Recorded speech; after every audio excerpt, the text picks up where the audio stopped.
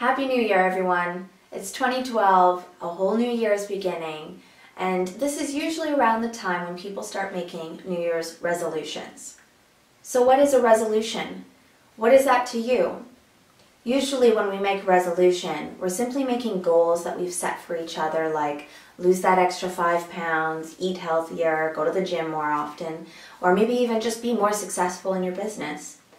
But my question to you is, are you making resolutions or are you making commitments?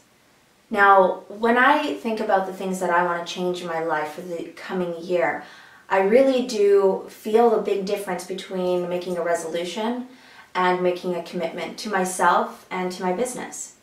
So this year, I challenge you to write down or even just come up with a few ideas of some commitments that you can make to yourself.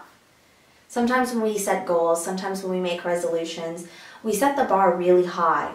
And I do this for myself a lot too, is I'll create a goal that's really big and it's something that I really wish to achieve, but because the goal is so big, that means that it's harder and harder for me to get there, and it becomes so big that it becomes overwhelming for me to even accomplish.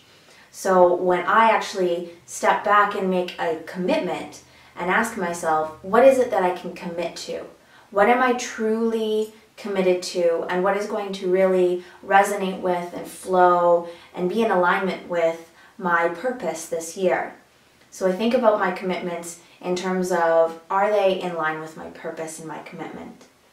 So what do you do when it comes around this time of year and you're starting to think about what it is you want to change in your life?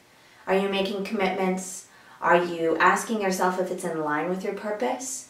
Or are you just doing things to resolve old problems? So how is it that you can get further this year is what I really want to know. And what do you do when it comes to this time of year and you start asking yourself these questions? You want to make changes. What is it that you do? For me, it's simply making commitments to myself and deciding on what those commitments truly are, what I can commit to without saying yes to something that's not going to serve me or my purpose. So you go ahead and comment in the section below or share this with your friends if you think the questions that I'm asking here are valuable enough to share with your friends. And we'll see you on the next video.